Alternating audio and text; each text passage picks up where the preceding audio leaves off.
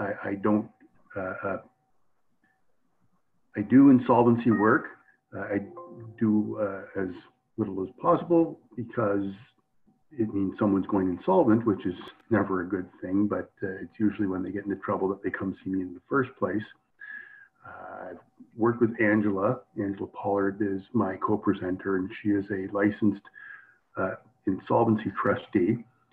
I've worked with her in the past on a number of files, and she is very knowledgeable and a great source of information, and we'll have a lot of interesting information for you today on what to do if your small business is going to, is at the point where you might be considering bankruptcy.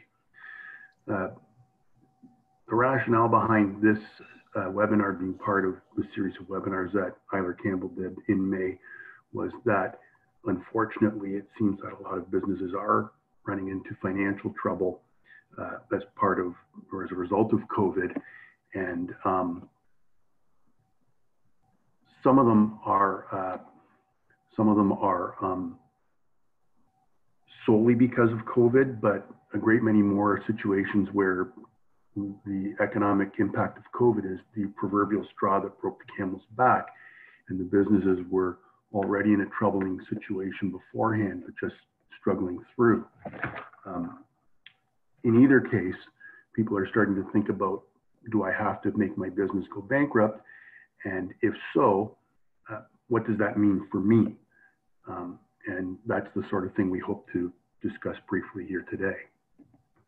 If I can just interrupt, I'm Angela Pollard. I will talk a little bit about insolvency, but keep in mind that it'll be very high level. It won't be detailed. And I have enjoyed many years working with Michael. He's a great lawyer. And please keep that in mind if you need good legal assistance. Thanks, Michael. And I noticed we got our first question about whether we can get the PowerPoint or notes from the presentation. On this next slide, you'll see that this is the fourth in a series of presentations Eiler Campbell did throughout the month of May. And videos of all of them, this one will be, but the other three already are available on eilercampbell.com. If you go to our website and click on the education tab, you should find links to each of these. That's not quite the answer, so I will defer to Fraser. Fraser, is there a way that we can send these PowerPoints to people if they email and request them? We can certainly do that. You can send and reply to any of the emails you've received about the presentation, and I'll send you the PowerPoint. Okay. And there's another question. Oh, thank you. Yeah, so throughout the course of this, we may not answer each question as it arises. We'll play it by ear and see if it's something that would wait to the end or something that is timely in light of what we're talking about at the time. Hopefully that works out. It's kind of hard, Angela and I have both discussed, it's kind of hard doing a webinar because we don't get feedback from the attendees the way we would in a live presentation. So we're going to do our best, and hopefully things work out for everybody. To Angela's point, a brief overview of what we're going to do. And again, as Angela pointed out, it's very high level.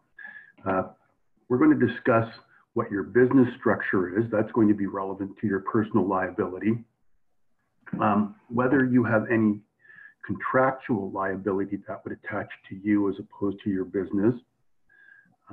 Where the business is a corporation, it's going to have directors, and directors have certain obligations, including that they are liable for some corporate obligations in the event of insolvency. We're going to discuss something that's called transactions at undervalue in the insolvency world, and a whole bucket of other things in the general litigation world, which I've mushed together under the phrase reviewable transactions. And then we'll discuss other ways that you might be personally liable for the debts of the business. And to Angela's point that this is a very high level sort of presentation, I've got a standard disclaimer when I do presentations, which is that we're giving legal information to the attendees and not legal advice. The difference being, two of my favorite phrases or sayings are God's in the details and the devil's in the details, because at the end of the day, no matter which way you look, good or bad, the details matter. And we don't have the time in a presentation that's this short to make the deep dive into anybody's situation. And there may be a lot of things we discussed today that are completely irrelevant to some of you, but terribly relevant to others of you. It's just that each situation has its own facts, each situation has its own considerations. And what I strive to do in a situation like this is to give you the ability to kind of know the lay of the land, so that you know when there is an issue and you need to consult someone like Angela or myself for more personalized advice. Might be splitting hairs, the distinction, but it's an important one, and hopefully we manage to stay on the right side of it. So with that said, on to the first point, which is the different types of business organizations. Now, if you have a business, it can be in a number of different forms. And the four main ones are corporations, partnerships, joint ventures, and sole proprietorships. And a lot of small business owners will talk about my company. And that could be any one of those things. Someone with a lemonade stand on the corner, that's their company. And it may be that they own it and they operate it, and it's really just a facet of them. On the other hand, they may own and operate it with their neighbor. And in that case, they may be partners. Again, the partnership is just another facet of the partners, except that when compared to a situation where you own the company all by yourself, versus where you're a partner with someone, there are rules and obligations that each of you owe to the other, which can vary depending on your arrangement. And then there are corporations, and those are what people often think of when they think of companies. Certainly most large businesses are incorporated. Those aren't extensions of the owner. They are actually, corporations are actually separate legal persons. And you're going to see something like, ABC Incorporated or ABC Corp or ABC Limited or LTD for short for limited. A corporation has to have one of those phrases, incorporated, in corp, corporation, corp, or limited, as part of its name. And that's a signal to the rest of the world that this is a separate legal person. And the owners of the corporation actually own shares in the corporation. They don't own the company directly. They own a bundle of rights that attach to the shares. So, for example, a partnership doesn't own property. Instead, the partners each own a share of the actual property. So if there is if Angela and I were partners, for example, in a business, and we had a business bank account, we would each own directly a share of the money in the account. Whereas with a corporation, it's going to own its own accounts. And the shareholders may own a right to part of the assets of the corporation when it winds up, but they don't directly own it. It's not their money.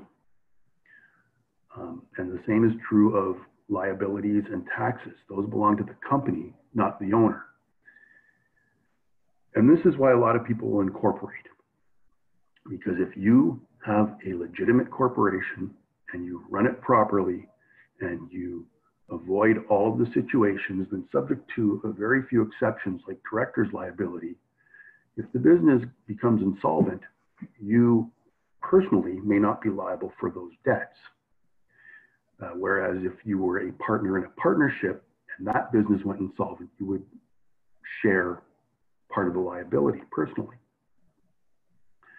Having said that, even if you do incorporate, you may be liable for some of the debts of the business, which is what we're looking to explore in the remainder of the discussion. And I've gone over something that took pretty much a full course, a full semester course in law school to discuss in about 5 minutes.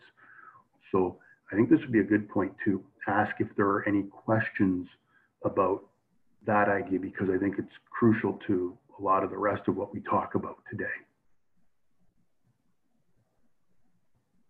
I don't see any questions, so hopefully that's good. The takeaway is that if you're incorporated and you run it properly, you can avoid a great deal of personal liability if the business runs into financial trouble. But if you are running it in a manner that's not incorporated, you are open to more personal liability.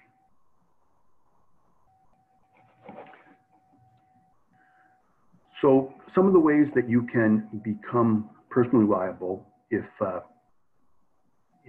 you're incorporated and the business goes bankrupt or becomes insolvent is that you might have contractual liability. For example, you might be liable for a pre-incorporation contract, you might be liable under a guarantee, or you might be liable if you've drafted a contract and it's not clear that you are entering the contract as a corporate entity. And with respect to pre-incorporation contracts, those are, as the name suggests, contracts entered before the corporation is formed. And because there's no corporate person yet, the corporation hasn't been born essentially, they're entered into by one or more human people, the people who are behind, the shareholders, for example, or directors. Now, because they've entered the contract, they are the actual parties to the contract and in the end may be responsible for the obligations under the contract. The Business Corporations Act provides that where there's a pre-incorporation contract, the party that enters it, the human person, is personally liable until the corporation takes the contract over. For example, if it's a contract, if it's a lease for space, once the corporation starts paying the rent and takes over the space, the liability transfers to the corporation and the person is no longer responsible, unless the contract says differently. A lot of contracts, like leases and franchise agreements, will say that Mr. Johnson is buying a franchise for Joe's Donuts, and he's going to incorporate, and the franchise agreement will be assigned to the corporation once that's done. But the contract may say Mr. Johnson will still be responsible for all of the obligations under the contract. So it may be that even though you have contemplated transferring it to a corporation once you form it, you are still personally liable at the end of the day. That example isn't exactly a guarantee, but it's a form of a guarantee because it's a situation where you are continuing to be responsible for somebody else's obligations. A more traditional guarantee is a situation where you're not a party to the contract at all. You've already got your corporation up and running, say, and you go to lease space and the landlord says, well, that's all well and good, but your company doesn't have any sort of business record or track record. So I want you, Mr. Johnson, to personally, and by the way, if there is actually Mr. Johnson in the crowd today, I don't mean to single you out. It's just a name I chose randomly. But you, Mr. Johnson, I want you to guarantee that if your corporation does not pay the rent, that you will do so. That if your corporation goes bankrupt, you will continue to be responsible. Guarantees occur often in the situation of, again, franchise agreements where there is already a corporation in place, or mortgages that tend to have a lot of guarantor provisions, loans from banks. It's very similar to what a layperson might think of as a cosigner. And it's not uncommon with small businesses. Now, some guarantees you can get out of at the end of the day by saying, I no longer want to guarantee this business. And from that point forward, you're not responsible for any new liabilities. Others don't permit you to do that without the permission of the other side to the contract. And again, it's all, what does the contract say? But just because you had the foresight to incorporate your company before entering any of these agreements doesn't mean you won't have separate liability as a guarantor. And lastly, with respect to contractual liability, there's the issue of where it's not clear that a contract is with a corporation. Because the corporate business structure lets you avoid personal liability, it's very important, and this will become an issue as we get toward the end of it when we talk about the oppression remedy, but it's very important that you be upfront about the fact that you're contracting as a corporation, so that people who enter agreements with you are aware that if something goes wrong in the contract, they can't get at your personal assets, but they are limited to what the company has. So that if you had a home renovation business, for example, and you just called it Johnson's Renovations, and the real name was Johnson's Renovations Limited, and you signed it Johnson's Renovations per Mr. Johnson, and you didn't say president of a corporation, you didn't say corp, you didn't use the full name, you might be personally liable. The idea is, if you're going to take advantage of the protection of a corporation, then you need to be upfront with people that you're contracting with so they can weigh the pros and cons of entering a contract with you without protections like, for example, a guarantee. So the takeaway from this slide is, if you are entering a contract on behalf of your corporation, it needs to be clear. You need to use the proper corporate name. If you've got a business name, like, if your company is actually a numbered company, 1, 2, 3, 4, 5 corporation, which is not uncommon, and you've got Johnson's Renovations as a trade name, you need to have your contract say Johnson's Renovation, or I'm sorry, 1, 2, 3, 4 corporation doing business as Johnson's Renovations, or somehow signal that it's a corporation that's the party to the contract. Having said that, we're going to move on to directors, actually to options under the BIA, and I'm going to let Angela take over for a while. Hello, everyone. I'm happy you could join us. Really what I want to talk about is what happens when you find your company in financial difficulty, and how can you proceed moving forward. There's really two options available for a small business, and I'm only going to talk about small businesses because larger businesses do have other options. So for a small business, you have the option of filing a proposal or filing a bankruptcy, and those are what's available to you. And let's say you want to look at one of those options, and we're going to first look at the option of filing a proposal. A proposal is the best of the two options for the directors of a company. And as I move forward, you'll begin to see that that is a better option if you're able to do so. A proposal allows the management to continue to operate. The management is involved with the licensed trustee to restructure the company itself. It allows for significant flexibility. So as an example, as Michael had been talking about, franchise agreements, leases, things of those nature.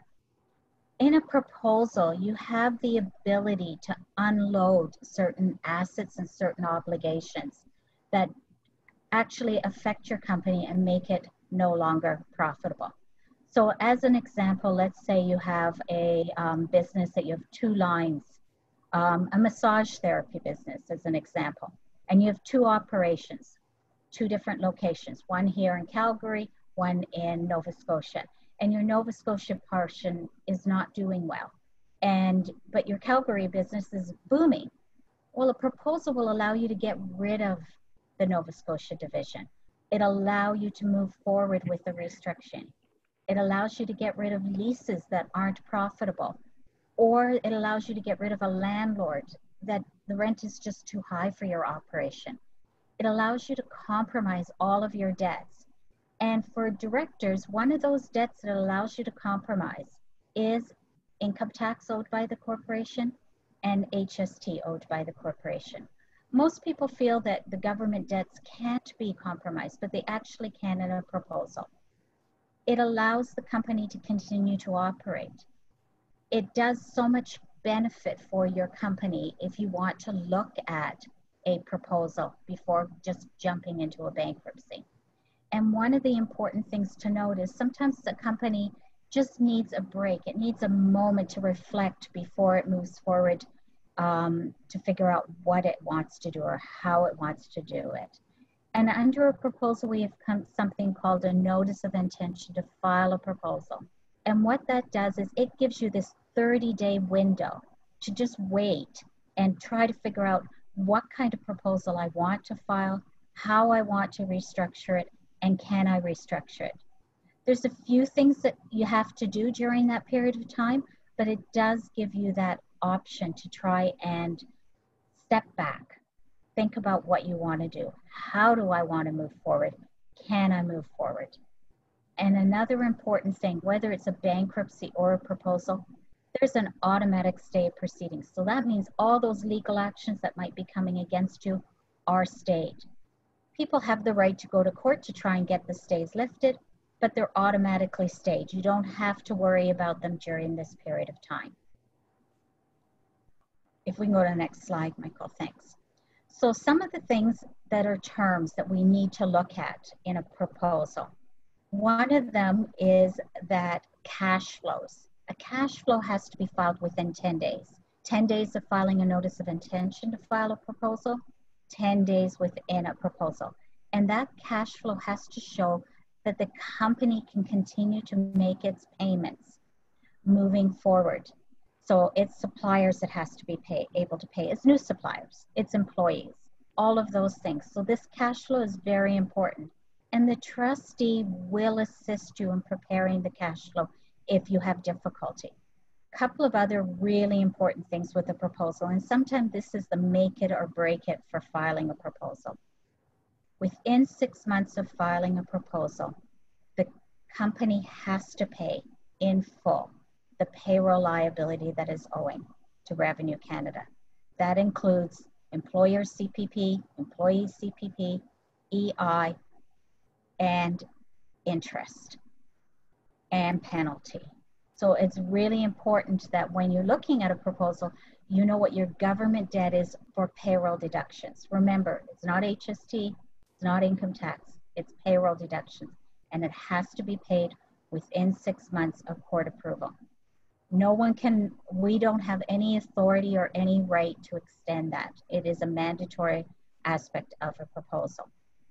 The other thing with a proposal that's important is that your creditors have to accept it.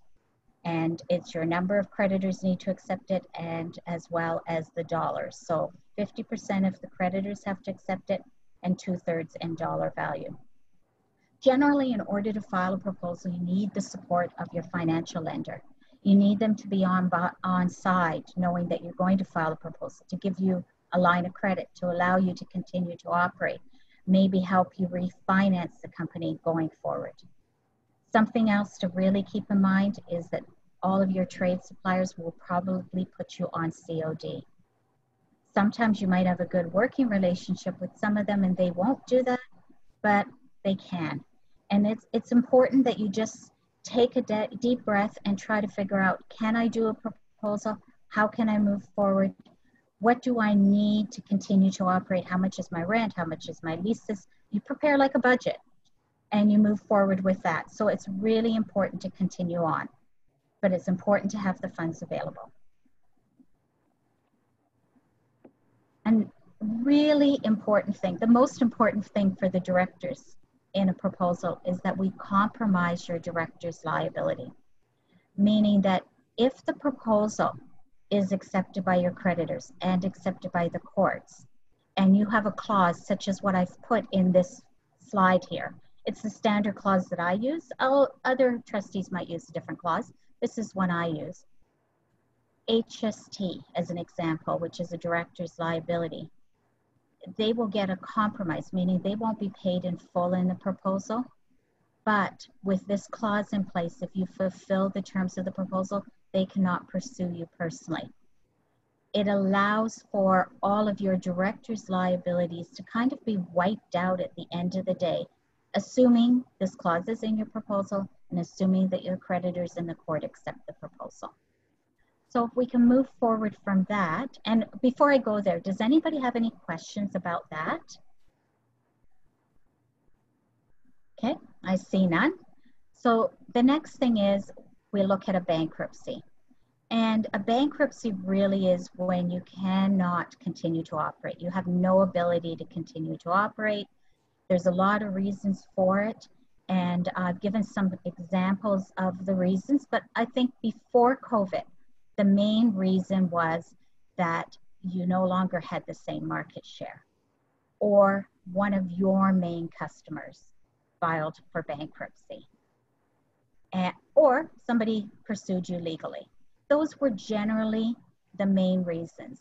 The first one that I have there, your financial institution no longer just prepared to support you, that does happen, but that normally happens as if you're out of covenants, or if you're in an industry that the bank has now decided it no longer wishes to support.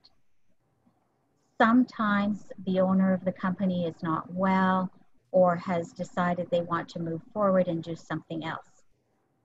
But with the pandemic that's here, a lot of companies won't be able to continue to operate in the fashion that they previously operated. An example is a gym.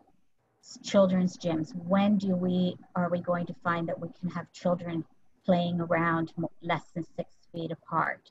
How are we going to deal with these things? And these companies, unfortunately, even with all of the government assistance that's been here, will find that they no longer can operate and they can find themselves in a bankruptcy situation. So if we talk about bankruptcy, there are issues with that bankruptcy, and they really are the director's liability for the small owners.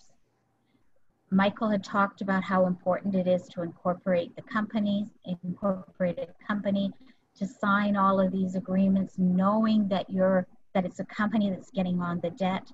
But unfortunately, Revenue Canada has director's liabilities, meaning anything that you owe as a company for HST and payroll liability is your personal liability. You have defenses, and there are certain defenses that are out there, but if you come across this, one of the things you need to do is speak to a lawyer about what kind of defense you might have. But the government has the right to come after you for HST and payroll liability. The other problem that you have is employees. Employees' wages and vacation pay are a director's liability. And normally for a small business, when they find themselves in financial difficulty, a lot of the debts that they find that they have are debts to their employees, are debts to the government. Small business operators, they want to make sure they continue to get their supplies. So if they have to not pay something, they won't pay you their HST or their payroll deductions. They kind of use it as a banking, a lending tool. So it's important to look at that. That is your personal liability. And I've put down here environmental claims because I think people forget about the environment. And sometimes you might have as part of your corporate assets a piece of land. And on that land, you don't know what's happened in the past, and there could be some environmental problems. And unfortunately, even though you bought the land, you didn't create the environmental problem, the government can pursue you personally for environmental liabilities. So it's important to look at that area too. Director's guarantees. Michael touched on it partially, but the director has certain obligations in reference to the guarantees that it's signed. Sometimes you don't actually really realize you've signed them. So as an example, you get a credit card for your business and you get that credit card and they say, oh, sign here for the credit card. Well, in a lot of cases, you're signing personally. In that line, it'll say that if the company goes bankrupt or you don't make the credit card payment, they're going to pursue you personally, the bank. Credit processing companies like Moneris, they have you sign personally. You don't really realize that you've done so. They don't really explain to you. And especially as a small business owner, you go in, you need all of these things set up. You go ahead, you sign the documents. You haven't talked to your lawyer. You haven't had your lawyer look at it because you need a credit card. You need to process your bills. So those end up being personal liabilities. Franchise agreements, Michael talked about that. A lot of cases, most cases, somewhere deep down in that document, you're signing personally for the franchise. Landlord's the same, the lease. Somewhere in there, there's something about guaranteeing the lease, and you could personally be signing those.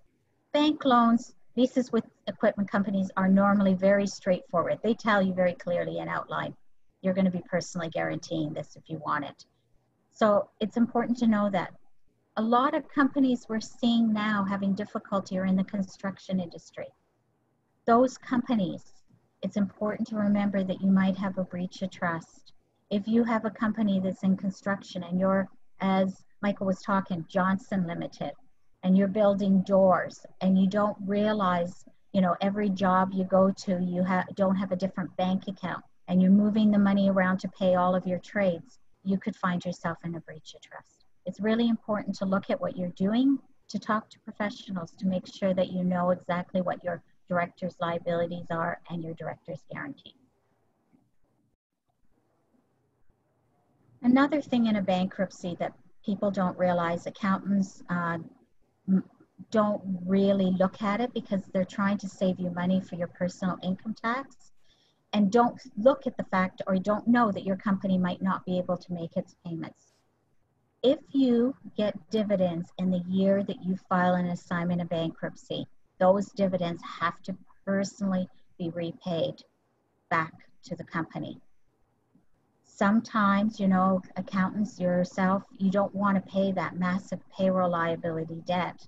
But if that company finds itself in insolvency, in a bankruptcy, you will have to repay back that dividends. And that's why I was saying it's really important to look at a proposal before just jumping in to filing a bankruptcy, because the dividend issue is not really an issue in a proposal. So here comes the one that's going to scare you the most, really. The government has a section in the Income Tax Act under Section 160. And that section is a scary section. It's been around forever, but Revenue Canada didn't in the past really use that section of the Act. And what it really says is that you're an owner of the business. You've gone ahead, you've set up everything that your spouse owns the home. Your spouse stays at home, owns the home, however, doesn't have any income coming in the door, and you've been supporting your family. The problem has that if there's anything owed to the government, income tax, HST, any of those things, payroll, and you as the director, you don't have anything. So you're going to look at how am I going to deal with it? How's the government going to get anything? I don't have any assets. I have no income. There's nothing for me to get. The government arm can go and start looking at your spouse and who paid for that house that you had. And they can go ahead and ask for all of the government debts from your spouse.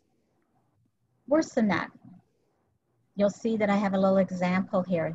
The government is now looking at children that went to private school. What did you spend for your child's university?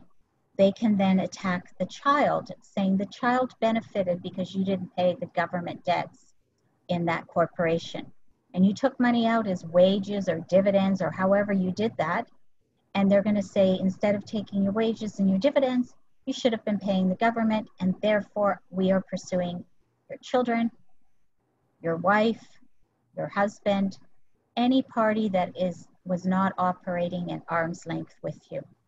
It's really important that you seek legal advice if you ever get that claim, or your spouse or your children have the claim come against you with the government. Please keep in mind this is a very high level and it's a complicated issue. So I want to make sure that you just realize this is just a couple of topics, and this is a very complicated topic, Section 160 of the Income Tax Act. So just to piggyback on what Angelo said about director's liability for wages, that's imposed by there's a Bankruptcy and Insolvency Act, I believe, but it's also imposed by some other acts that are not federal, they're Ontario acts.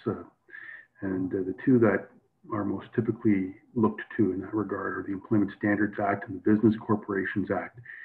And you'll see that the general rule is the same.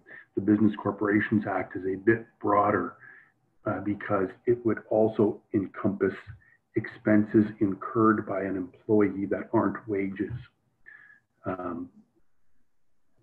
The point of raising these is that sometimes a business owner they won't go bankrupt and they won't seek a proposal. They'll just lock the doors and put up a gone fishing sign and just stop operating. And even without invoking the Bankruptcy and Insolvency Act, directors are still liable if there are unpaid wages for work done up to the point that the business stops operating. Termination pay is not covered by this. Directors aren't typically liable under these statutes for termination pay because you didn't give someone enough notice that their job was coming to an end. But if there are unpaid wages or unpaid vacation pay or expense accounts that are outstanding, you can find that you're liable for an amount equal to up to 6 months worth of wages and 12 months worth of vacation pay. Not 12 months worth of pay, but the amount of vacation they would have accrued over a 12-month period.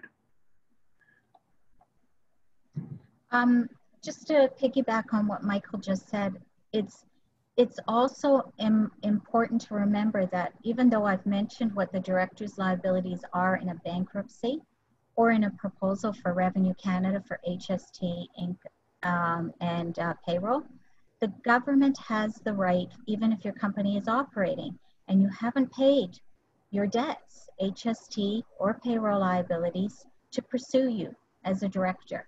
It doesn't mean because you're being insolvent that they have the right. The right is there at any time.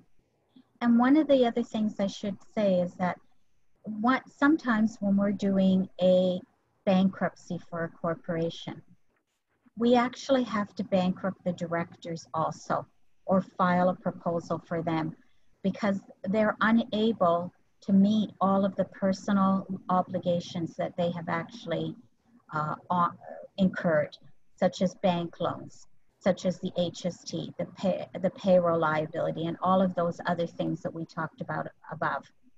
And it's unfortunate. And that's why, again, I'll bring back, always look at that proposal because those can be compromised. Not the bank guarantees and not your guarantees generally, but at least the government debts. So another thing to look at in an insolvency situation, it's called a transfer for undervalue. It's a strange term. And when they came about with this term, most of us licensed trustees, we had difficulty really understanding what they meant by undervalue. You know, what do you really mean by that? But it really means exactly what it is. You transfer something.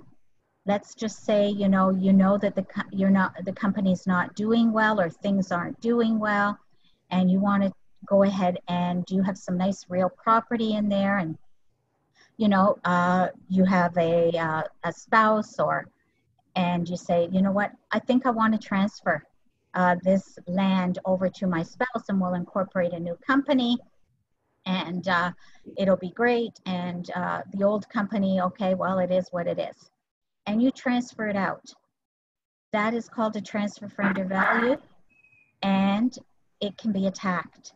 And we attack it all the time.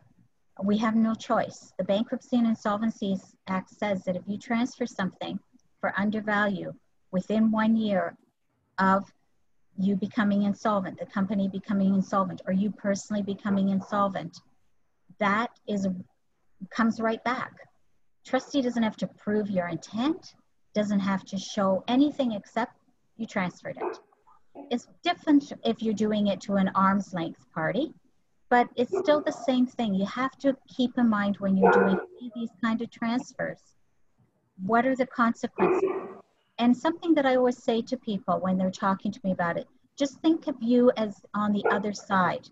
You invested money in a business, you provide trade supplies to a business, and all of a sudden the business has transferred its division and it's gone. How are you going to feel? You're going to want to look behind and see what that transaction is all about. So it's important to deal with it. I've put down some of the legislation kind of comments in as basic English as possible. It's not a straightforward section of the Act, but it is there. And always remember to take a look at it. The trustee has massive powers when it's looking at a transfer for undervalue. And the other thing is, that's exactly what I just finished saying, Michael. Sorry. But that's okay. One of the things I did want to say, and because Michael's very quick with the slides, because we couldn't both control them, so Michael did it for me. It's always good to take a good, strong look at everything you're doing, and it is important to seek professional advice. And I know that sometimes we look at it and we say, well, is it cost effective? It is cost effective. Go and speak to a lawyer. Try to figure out what is going on. Make sure that you do know what you've done and what you can do and how it's going to personally affect you when you're dealing with your corporations or yourself personally. Thanks. Does anybody have any questions on anything at this point? Don't see anything. Up to you, Michael. And sorry for jumping the gun on that slide, Angela. It's just when you said that's what you just talked about, I thought you'd covered it. But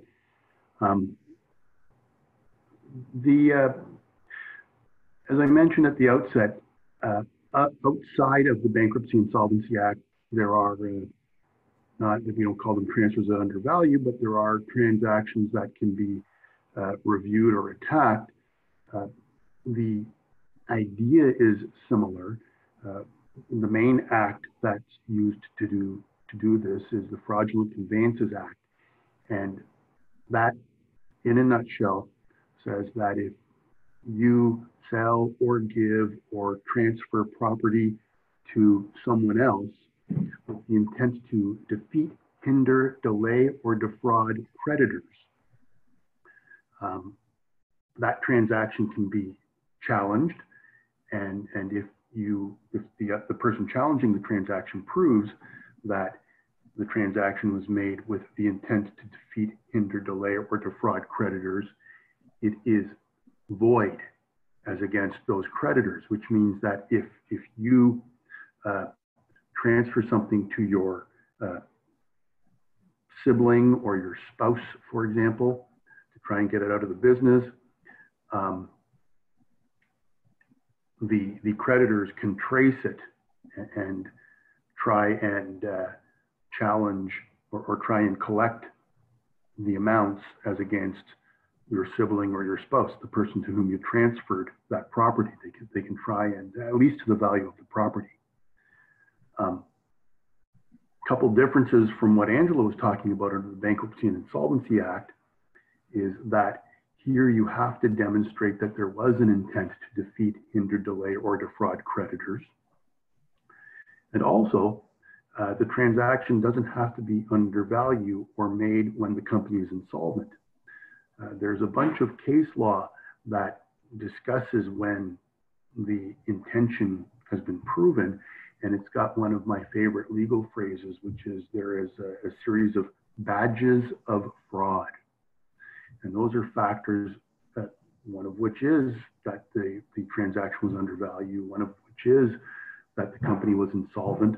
Other ones are, that the transaction was done secretly, or the transaction was done to a related party. And if you get enough of these badges of fraud, the court may well determine that the intent to defraud creditors has been proven, and the transaction would,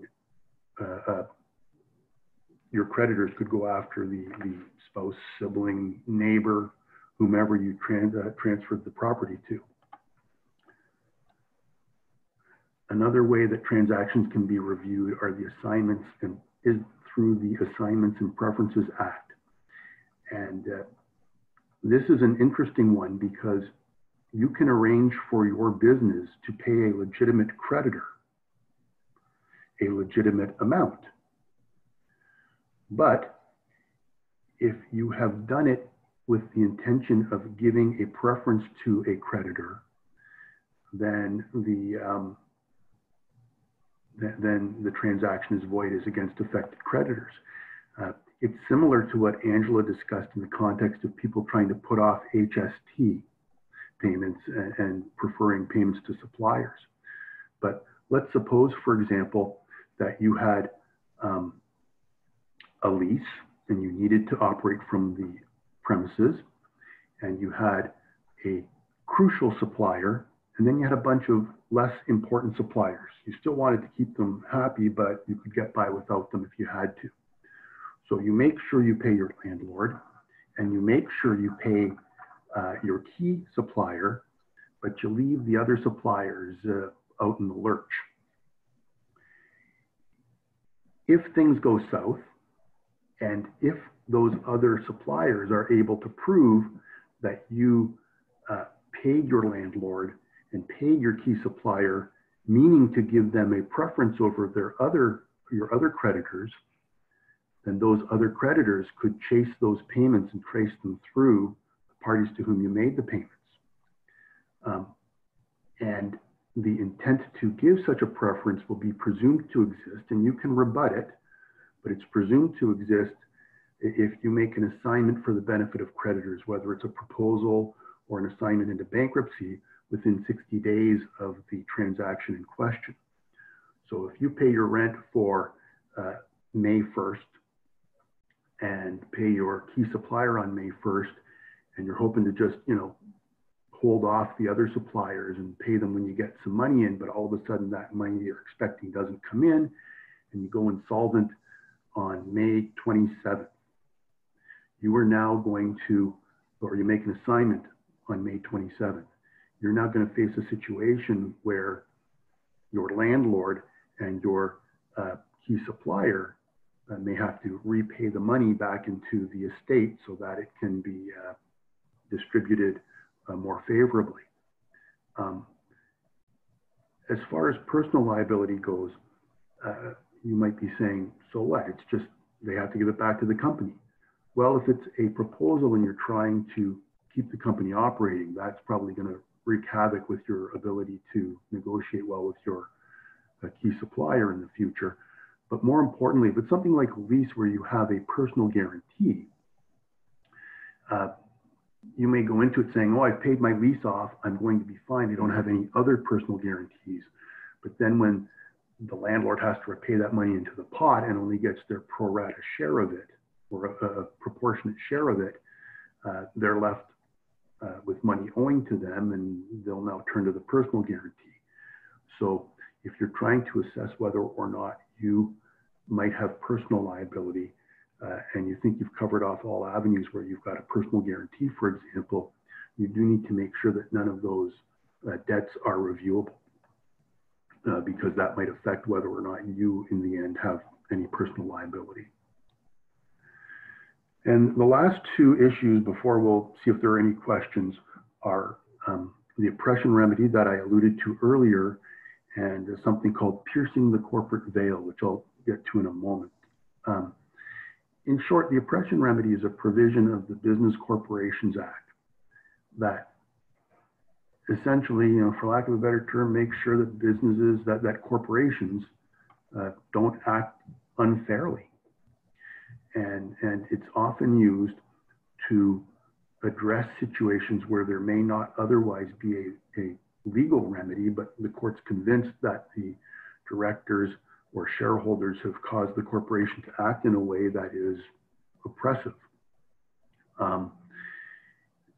There is a list in the section in question of the sorts of people who automatically qualify, but the term is as a complainant, but the legislation also says, or anybody else that the court believes is a proper person to bring a claim. So an employee, a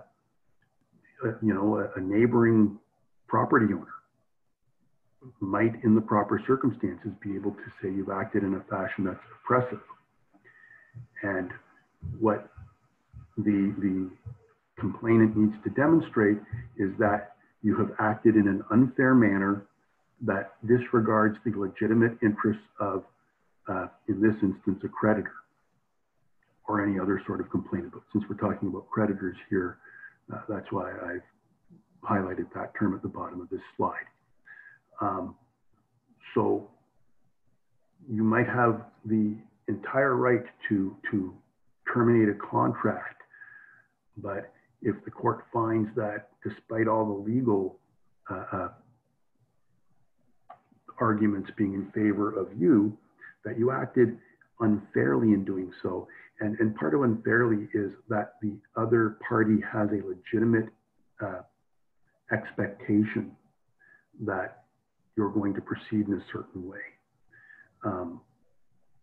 It's not, things that are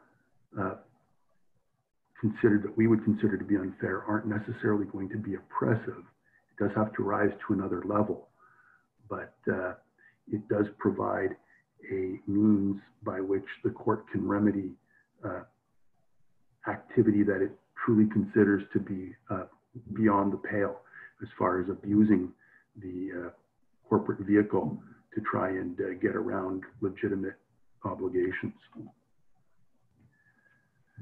It's largely based on the facts, and it does let the court, as the second bullet indicates, make any interim or final order it thinks fit. Now, there is a bit of a limit in Ontario on when directors will be personally liable. Typically, it's only where the directors acted in bad faith or obtained a personal benefit from the oppressive conduct. Much of those situations would be caught in a lot of the other sorts of situations that we've discussed, like transactions that undervalue. The director might get a personal benefit or dividends, or if you've got a fraudulent intent.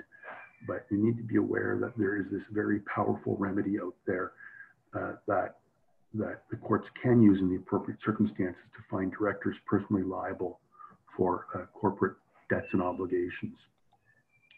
Lastly, there is piercing the corporate veil, and that is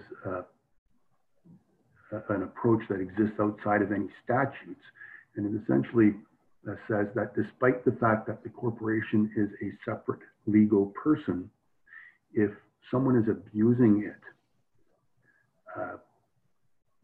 you can't, if they're using it almost as a mask, not a separate person, but just a mask, then the courts won't stand for that. They won't let you, for example, all the checks to the company get deposited directly into your personal account, not into a company account. And then you just give the company enough money to pay the debts you want to pay. You're not really treating the company as a separate person. You're treating it as one of your pockets in your jacket because you're depositing the funds to your personal account. And in that situation, the courts may well say, so why should we let you have the advantage of it being a single person or a separate person if you don't accept the obligations of it being a separate person, meaning that you can't pocket the money from the company as though it were your own. piercing the corporate veil isn't done as a matter of course, but again, from the outset, if you have gone to the bother and taken the step of incorporating a company so that you've got this separate legal individual, separate legal person that can get its own debts and earn its own income, you have to treat it as a separate legal person, or you may find that when the chips are down and you want to rely on that separate legal identity, you can't do so because you didn't do so throughout the course of the corporation's life. So that, I think, brings us to an end. And I think we've gone a bit farther time-wise than we'd hoped, but there's still a bit of time for questions if anybody has any.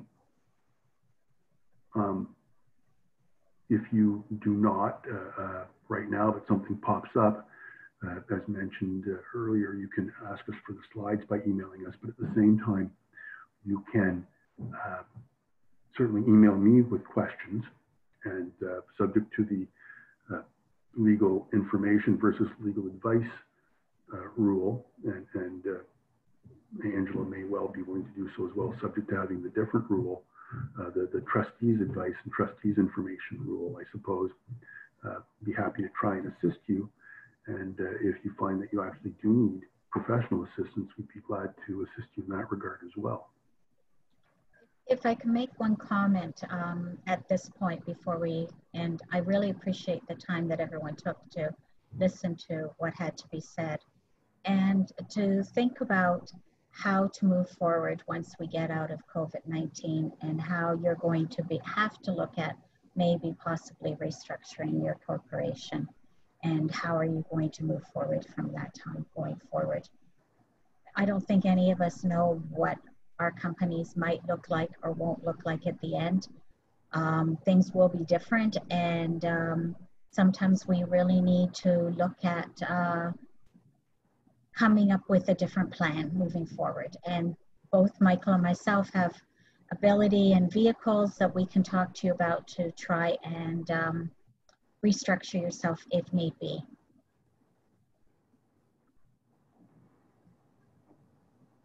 Okay. Well, sorry, was that you? Fraser, were you about to jump in?